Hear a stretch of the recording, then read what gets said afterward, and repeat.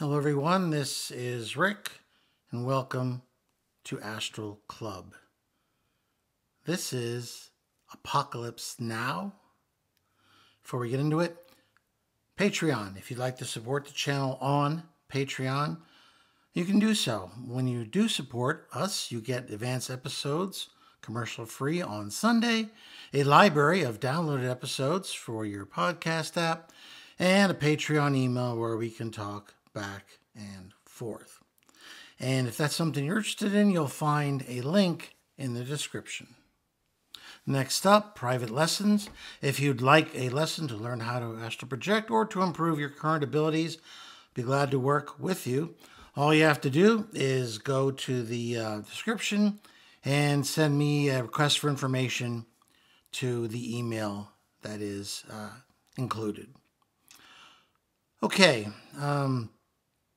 I think you know by the title of this podcast that it's not going to be a cheery one.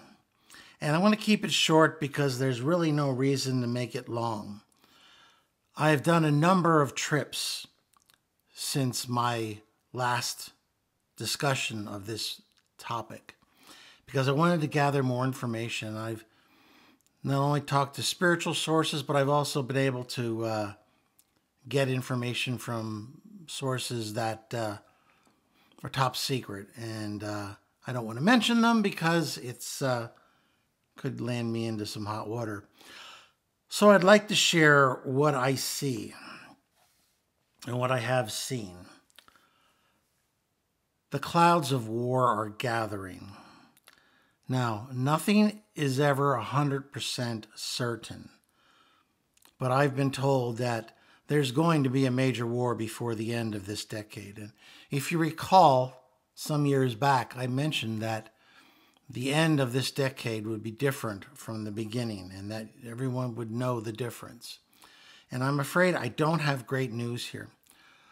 The only thing that is uncertain at this point is exactly where the war is going to start before it spreads.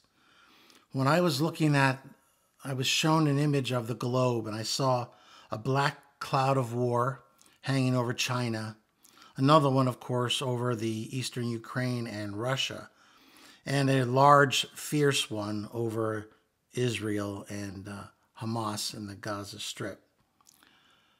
It seems like war is virtually inevitable at this point in time. The U.S. government is aware of this, and they are making plans to deal with what they know is coming. One thing first up is Marines are being sent to the Middle East. Yes, they have announced on the paper, in the news that some are going over there, but a lot more are going over than you know. They're being prepared for an occupation or to proceed in a war against Iran. They're taking that very seriously right now, and that's the current plan. Another major plan that is going on right now, and don't believe when they say, oh no, we're not doing this, because that's what they always do when they're doing something. They always deny it. The draft is being prepared. There's just not enough people joining the U.S. military.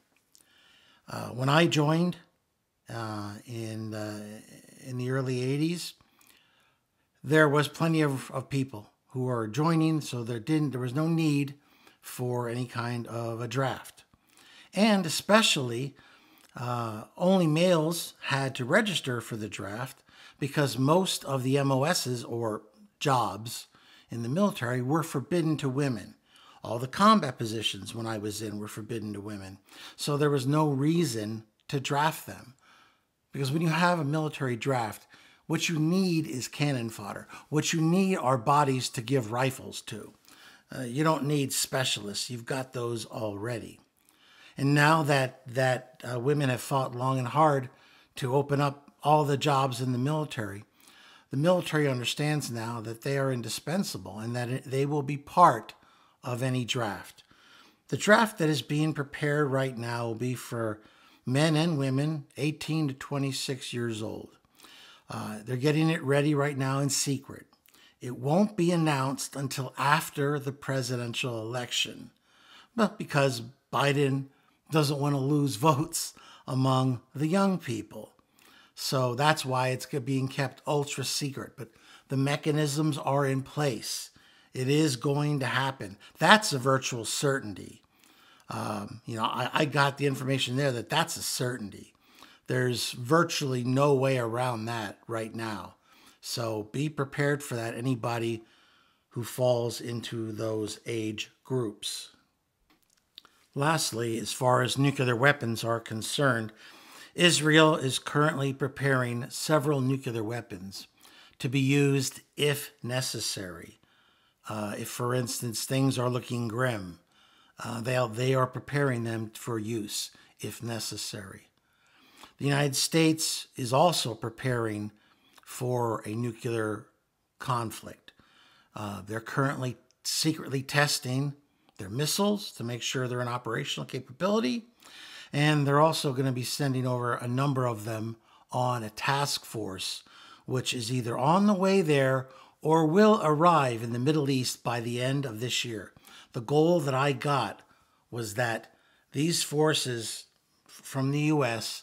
must be in place by the end of the year and be prepared to fight anything from a minor to a major conflict.